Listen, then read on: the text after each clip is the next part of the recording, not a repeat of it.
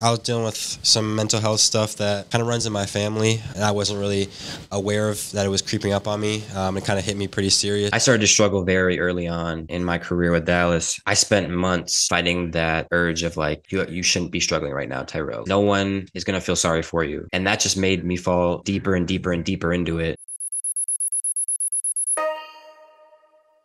Tyrell Nate Terry, born September 28th, 2000.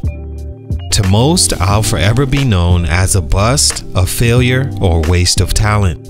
While those may be true when it comes to basketball, it's the biggest failures in life that lead to the greatest success. The words of today's feature as a part of a farewell letter announcing his retirement from basketball at the age of 22 years old after just 2 seasons in the NBA, playing 13 games in total.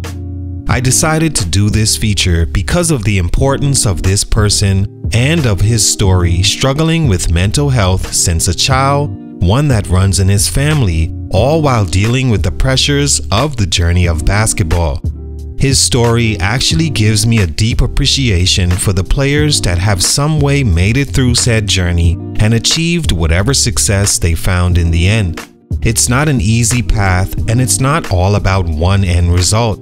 It's about the journey, because in the end, those memories created along the way, those feelings and situations encountered, shape the human you are outside of the basketball player that was built. The ultimate goal is to make it to the NBA, and few compared to initial numbers ever get to that destiny. The rest are left in a maze trying to figure their way through as that dream fades away. It's like time expires and the maze turns into a different one called life. It's also important to understand that making it anywhere doesn't end the journey. There's still a transition period that requires great attention and great focus on how you let things affect you mentally until you can find peace in that new stage of the process. Terry was a player I enjoyed watching at Stanford, as he seemed so poised in that structure and fit like a glove for that program and academic institution. He's gone under the radar a lot since his lone season at Stanford, where he averaged 14.6 points a game, over 40% from 3, attempting 5 a game, 89% from the foul line in 32 minutes a game, starting every game since he got there. He was a Pac-12 All-Freshman and All-Conference honorable mention. Leaving high school, he was rated just outside the top 100, but was a top 7 point guard recruit headed to a Stanford program that was the exact key he needed to open the doors to his NBA dreams. After a season, he entered and remained in the 2020 NBA draft with good advice that he had the potential to be a first-round pick.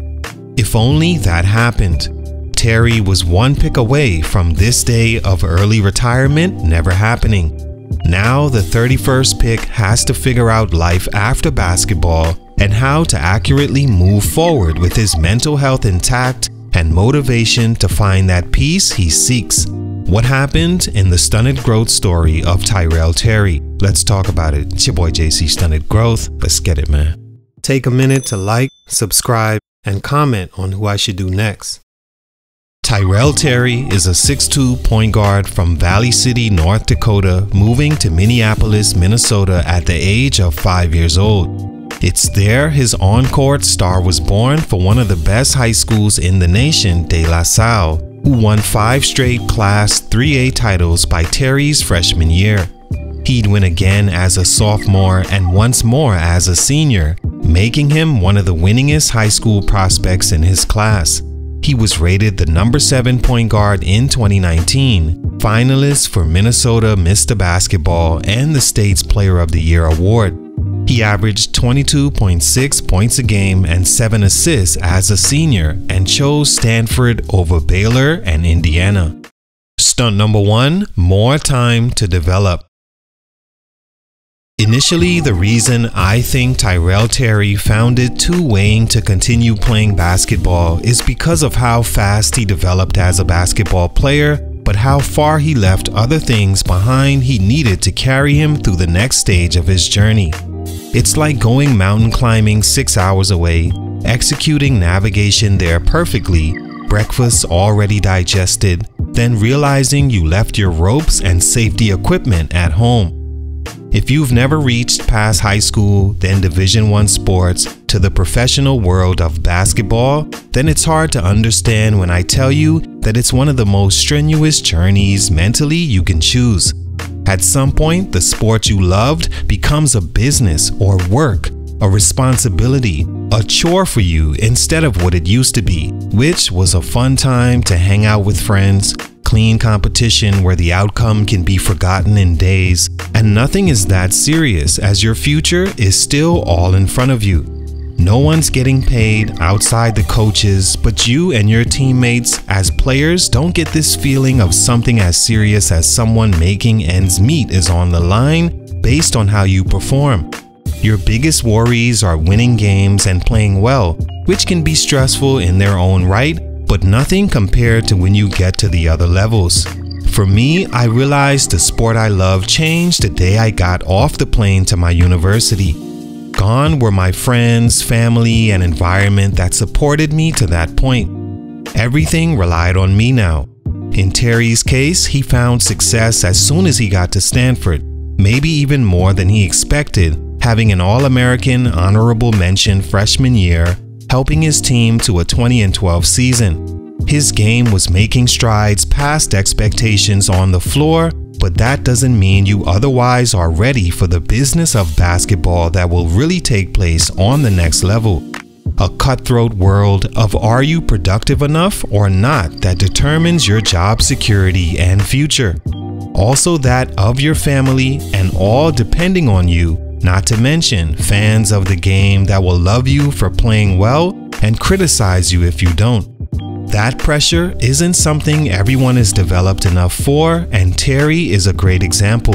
Skills-wise, yes, he was ready to go, but mentally, after small Minneapolis living, Ivy League ball for just 31 games, Terry couldn't find the strength to continue fighting for a game he just didn't love anymore.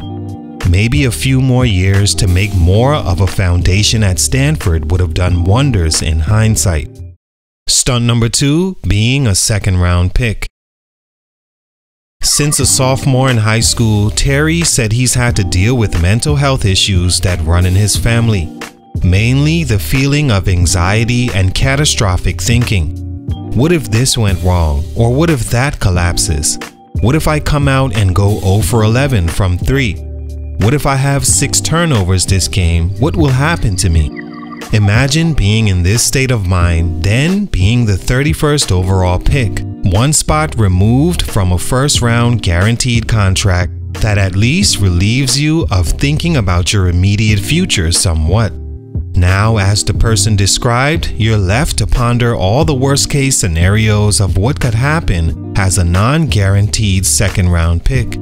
He was taken by the Dallas Mavericks at that, a team I've always saw it difficult to find footing because success with them is very particular. Either you're the star or you're a role player. There's really nothing in between since the Dirk Nowitzki days and now Luka Doncic. For a star struggling with mental health, now drafted to a team that already has one of the best players in the game at your position and no real need for you, I can see how that moved Terry closer to want to give it all up.